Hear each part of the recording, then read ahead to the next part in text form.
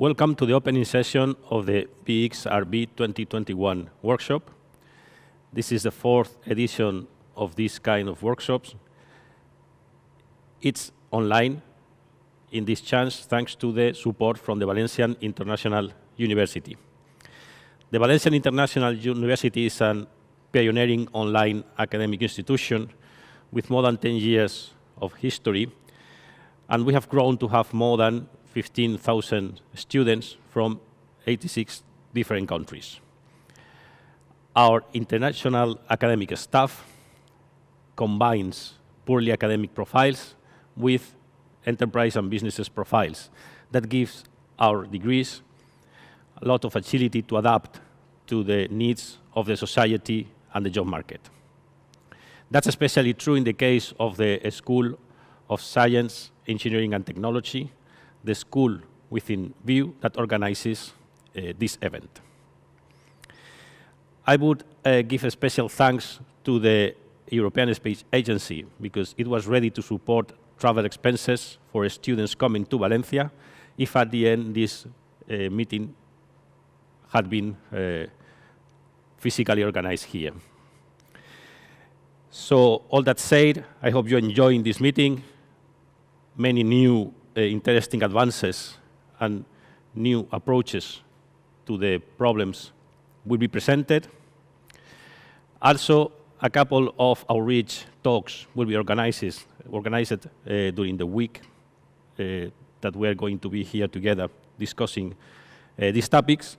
And now I just will let Peter Kretschmar be in charge of the opening talk, introducing in a very broad way all the problems and all the research activities related to these BeXRB systems. Thank you.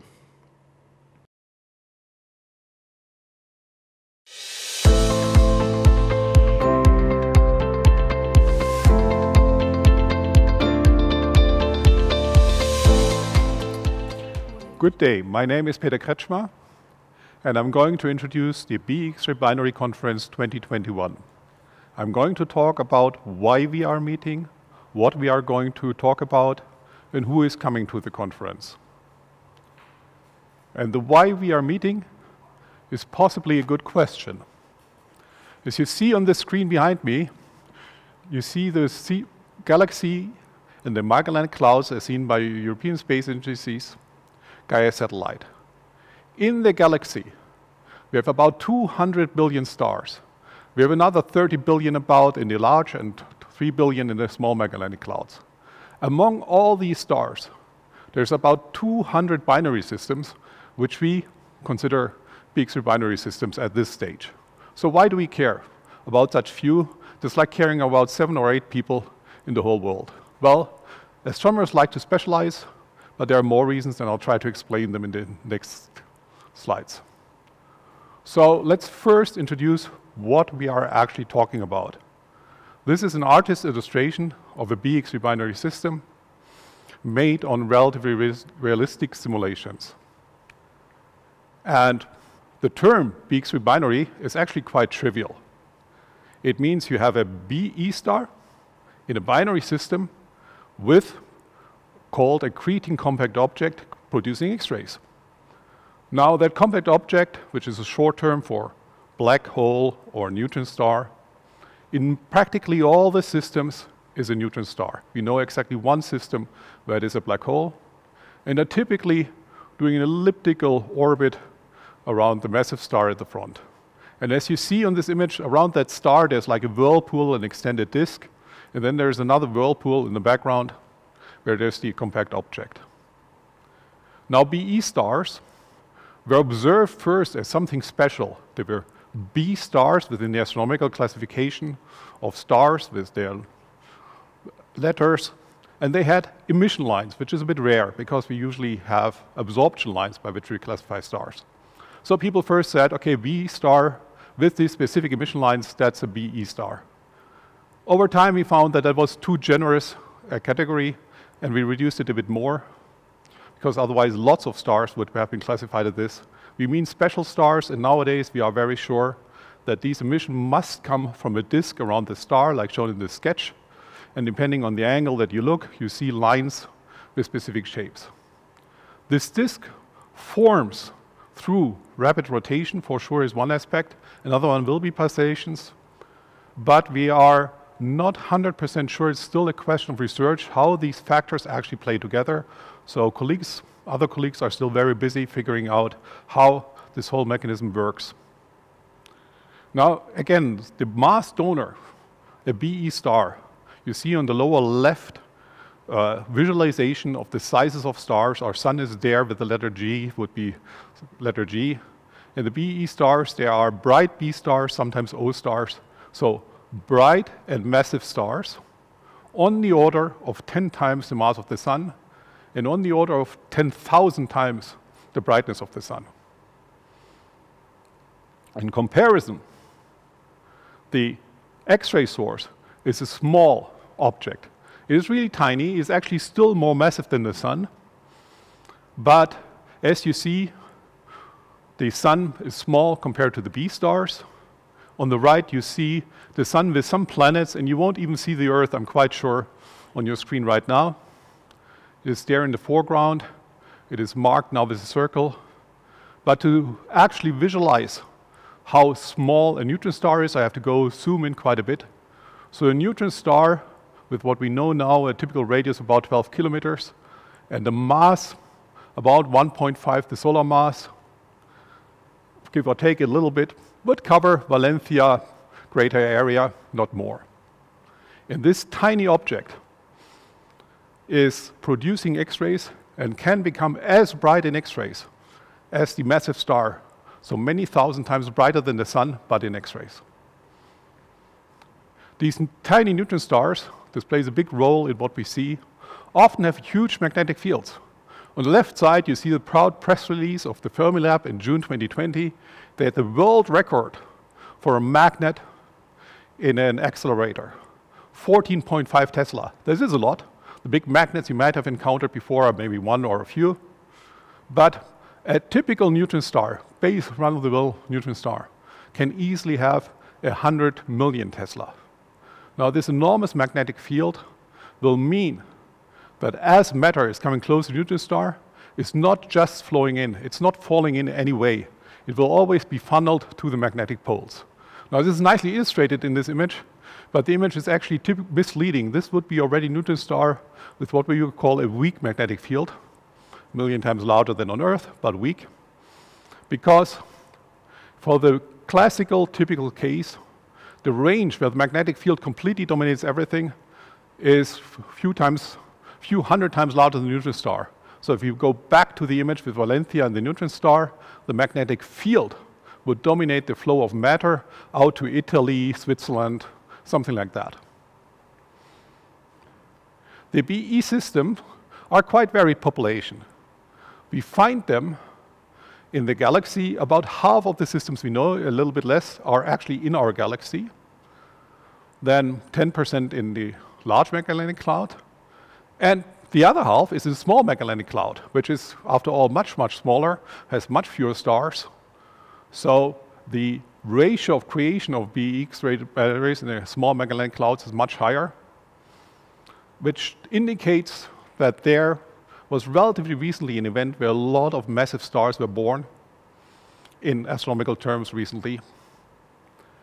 And while we in the Milky Way, with this one black hole, we sort of would have expected, that's about what we would have expected. We would actually have expected somewhat more black holes in the small Magellanic Clouds, but at the moment this is again a question of research.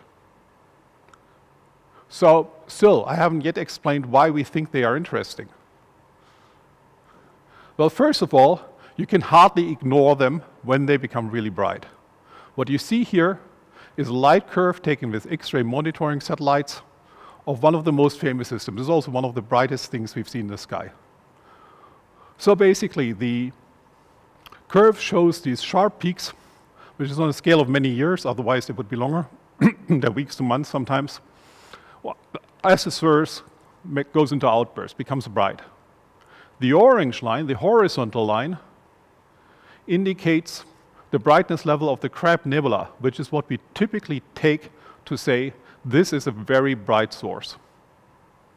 Some sources go brighter, but typically not much more than a few times the brightness of the Crab Nebula in X-rays. Many other sources, the famous huge black hole in another galaxy, yeah, they are expressed in millicrab, thousands of the Crab. So this source went more than 10 times the brightness of the Crab. Basically, you just cannot ignore it. They just showed up in our X-ray detectors, and you have a huge bright beast showing up. You follow it. Now, they don't only do this once or twice. A lot of these sources show multiple outbursts. The diagram on the left may be a little bit hard to read at the beginning. It basically shows a long time, the times in color, when the source was considered to be active, so above a certain level of activity. And you see regular spacing. It seems regular, it is regular. The spacing is often driven by the orbital period. And that's what we have as model. But you also see that it's not always, I mean, sometimes it's really quite regular, others do it on or off, and that remains one of the main open questions in research we have. Why is it sometimes so regular and sometimes not? People have been going from very, very simple models with the kind of light curve on the upper left, where you have just these two peaks and say, okay, every orbit, it comes close, it captures some matter, we get an outburst. We see that's not happening. Then about 20 years ago, there were the seminal publications by Okazaki and Negerurea, which demonstrated a model, and which you can still see in the lower right model, where the interaction between the neutron star tidal forces and a growing or slightly different disk would sometimes drive an outburst, sometimes not. So that is still the state of affairs. People are going to more and more complex views, simulating this in 3 dimensions. And on the upper right, you see something that is actually also disk, but it's no longer a smooth disk and sort of circular. It's elongated, warped, tilted. And with all this, we are trying and working to understand how outbursts happen, how they get their exact shape. We have the basic picture we understand since decades. We still are working on understanding it in detail. Another interesting aspect about BeXRB binaries is that they're really worth studying across all the electromagnetic spectrum. I've emphasized a lot, because I'm an X-ray astronomer, the X-ray variability, but some of these systems we see up to even higher energies, the gamma rays. We tend to see the bright star, the E star, so it can be followed by optical telescope, it can be followed in the infrared, and quite a number of systems, some systems you also see in the radio. So you have the whole electromagnetic spectrum, you have astronomers working with different instruments who can all obtain information about these systems.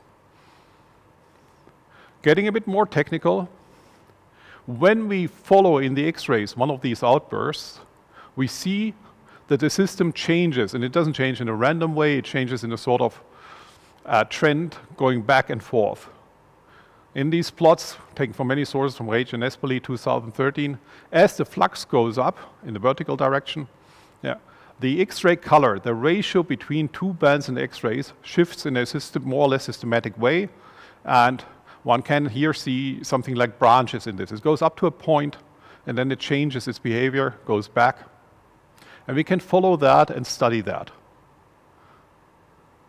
What we also see is, if you have an accreting pulsar with this matter flowing to the poles, and the star is rotating, you get pulsations. You can make the pattern of that pulsation.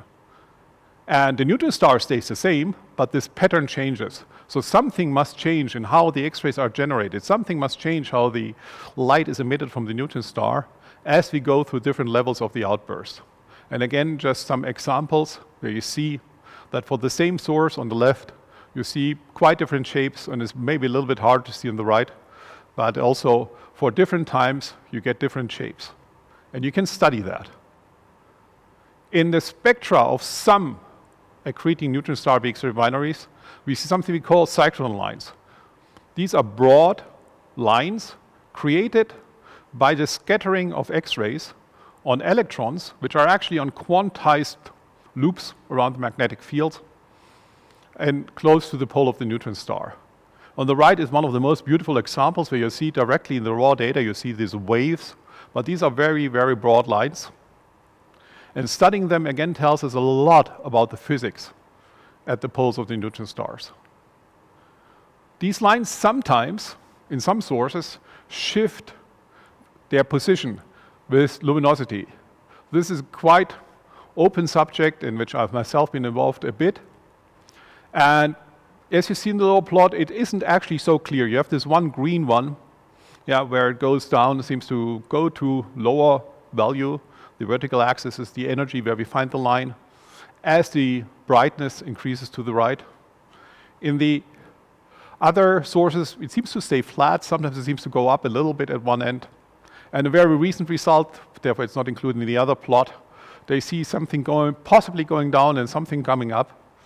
It's still a preprint, so we'll have to see how that result is published. Studying this is interesting but puzzling, and about half of the sources we can study this well are BeXRB binaries. It's not only the X-ray data that varies, you also see the optical spectra varying. We are tracing with the optical spectroscopy the changes in this disk around the massive star. At first, again, it seems sometimes easy. You have a disk growing, and then you have an outburst, and the disk somehow disperses. As you go into the details, it becomes more complicated, as so often in science. But still, it is something very worthwhile, interesting, very worthwhile to pursue, and sometimes hard to get time for, because in that sense, the star is too easy a target for a huge telescope, and not quite the kind of thing you do from your backyard with a very small one, at least until recently. So the main point that drives the interest from astrophysicists like me of these systems is that we are probing physics in such a system at completely different scale. The system itself is on the order of tens or hundreds of billions of meters, millions of kilometers. Then we go down to the magnetosphere at thousands to kilometers maybe or more. And then we go, the matter is focused to the accretion pole on the star. Remember, a radius of 12 kilometers. And the actual accretion column, the part where the X-rays come from, in some systems maybe only a few meters high, in other systems it may be kilometers, but still you have a very tiny area from which then 10,000 up to 10,000 times or more the luminosity of the sun may come from. So there's a lot of modeling effort, and I'm not going to talk you through all what you see here in great detail, but people are working very hard. On the left side you see that tilted red plane, that's a disk around the main star. A little bit to the right of it, that funny cloud of dots, that's a more realistic hydrodynamic simulation of a disk which is tilted and very hard to see, but there is a black little neutron star right beside it, twisting the disk, already shown below. So you have all this matter and some complicated flow of matter towards the neutron star. Then it falls towards the neutron star, and we're trying to understand the geometry of this accretion column, which may be more or less like a cone or cylinder, but with areas, with shocks, with emission regions, with all sorts of astrophysical interactions under conditions which we just cannot create in any laboratory. But it might actually not be a full cylinder. It might be like on the right-hand side, something open. A little bit like the northern lights on Earth, which are usually do not form a full circle. But if you then try to understand that, and people try to do that with the models on the right, you sort of make a model, okay, it is emitting like this, or it's emitting like this.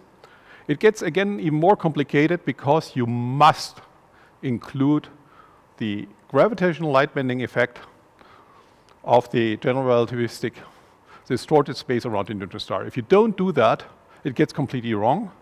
And while it's not self-evident from that picture, on the right-hand side, you see a neutron star, and what you see on the upper left and lower right behind the star, these two spots, that's the same spot, the same column on the other side of the neutron star. But light emitted on the other side of the neutron star gets bent around the neutron star and comes straight at us at Earth.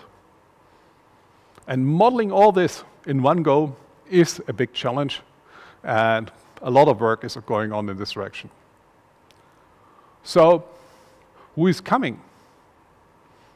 Well, we actually have, at the latest count I took, about 100 attendants to this conference, and they come from almost all over the world. We should have found somebody in Australia to make this complete.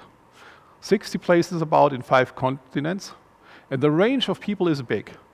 This goes from students to emeritus professor, and they all come together to share what they are working on, what they are interested in, to see what other people are learning and how things might go from there. So there's a quite broad program which handles the outbursts, studies of timing, studies across the electromagnetic spectrum, multi-wavelength observations, studies of what kind of groups exist within the BeXRB binaries, the specific class of gamma ray binaries which emit brightly at ultra-high energies, a little bit about what we have in current and future space missions, and then another block which is this complicated question of how can we combine models to the observations in a way that it works out.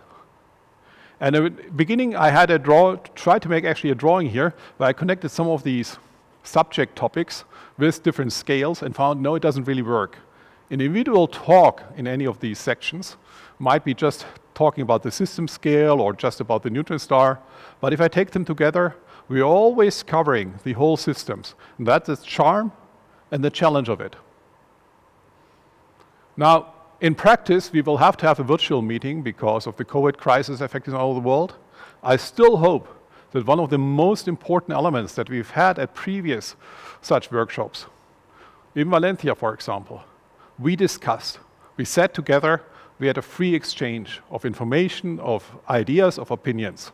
And I hope we will be able to repeat that in cyberspace. Unfortunately, the other social part of just sitting together then at a very relaxed lunch or dinner will unfortunately not work. So that will be for a future edition. So in summary, I'm just looking forward to having a great meeting and to learn some things I don't know yet about these systems. Thank you very much, and I hope you are looking as much forward to some exciting days ahead as I am.